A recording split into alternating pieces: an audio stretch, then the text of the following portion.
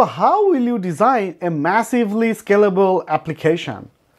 What if you need to design a COVID-19 vaccine registration app that can be used throughout the country? In today's video, we are going to talk about that. So today is actually an exciting day. It's so exciting that I even put on my official AWS t-shirt.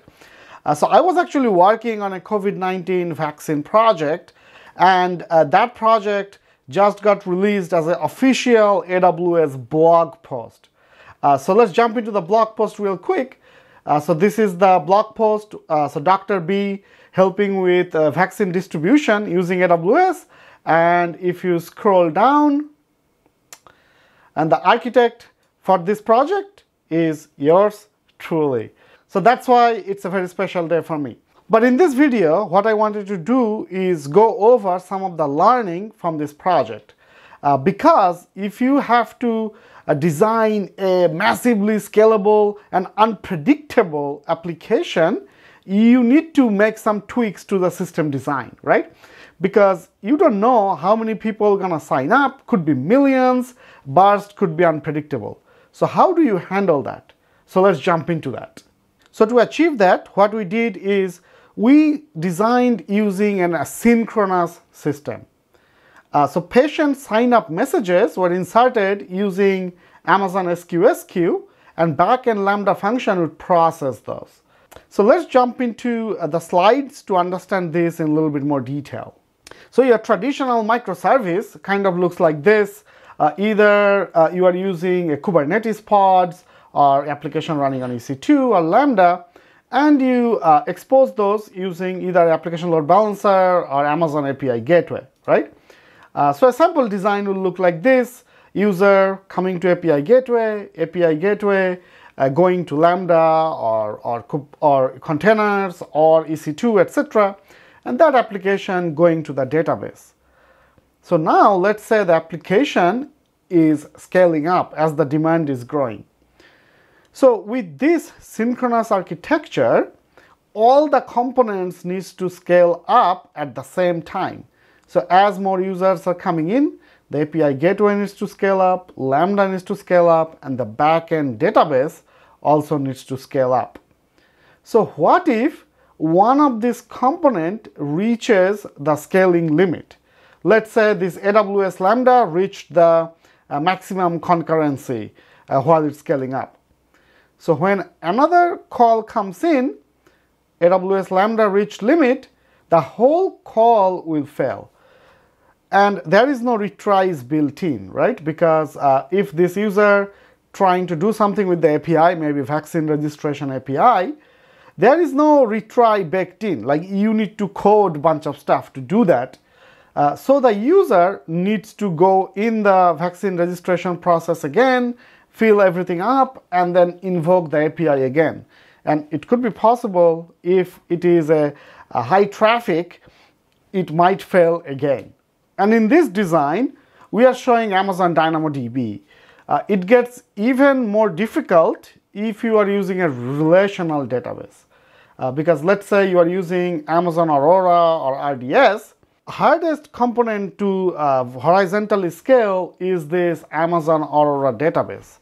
Because generally relational database, you select the size and that's it. Like there are techniques to reduce load on the database, such as read replica, sharding, etc.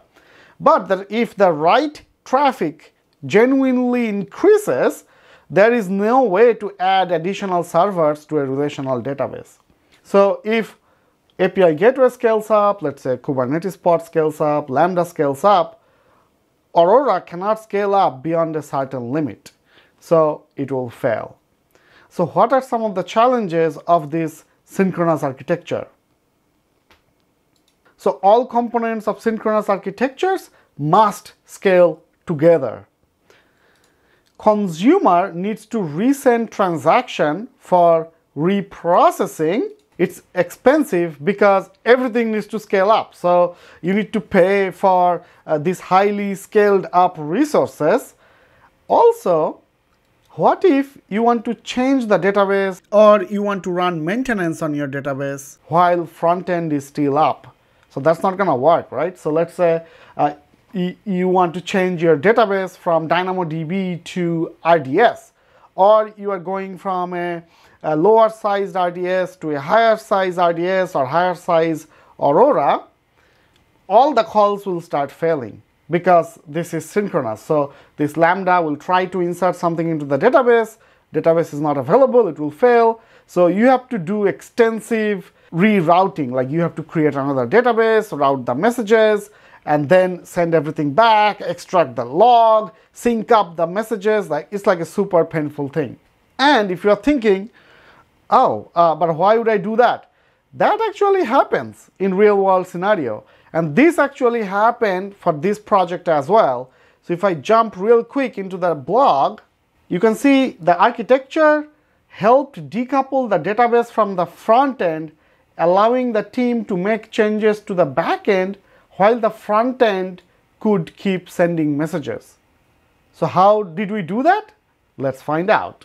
So instead of a synchronous architecture where everything needs to be done in one invocation, we broke it up and created an event-driven architecture. So the user will invoke the API, but all the messages will go to a SQS queue, right? And then as soon as the API is able to insert directly into SQS queue, an API gateway has direct integration with SQS. You do not need a compute layer in between. That's it. The user gets a confirmation that, okay, we got your registration message. And then a Lambda can read from the SQS queue and process those messages. And the rate of consumption you can adjust based on how much traffic your database can handle. And once those messages are processed, you can send a notification back to the user that, okay, your registration is confirmed. So going back to the changing of database or doing maintenance of the database, all you need to do is cut off the Lambda. So basically, you disable the trigger between the SQS and the Lambda. So all the messages are stored in the SQS. So the user is not getting any error messages, right? Because the APIs are up, all this API is doing is inserting the messages into SQS, everything is hunky-dory. And the backend, let's say we are changing the database from DynamoDB to Aurora or RDS, is going on. And once, let's say the maintenance is done, database is up and running, you reactivate the trigger in between, and then the messages will get processed and get inserted into the database. So that's how Dr. B achieved this.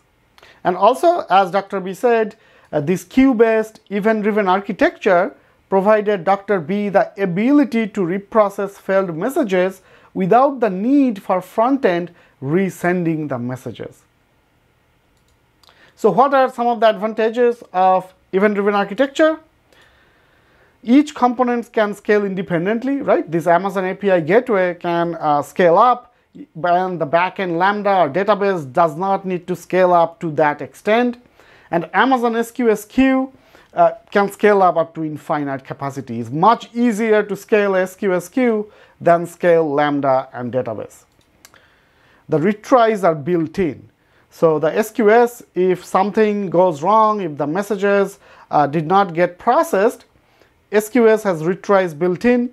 So the Lambda can reprocess those messages.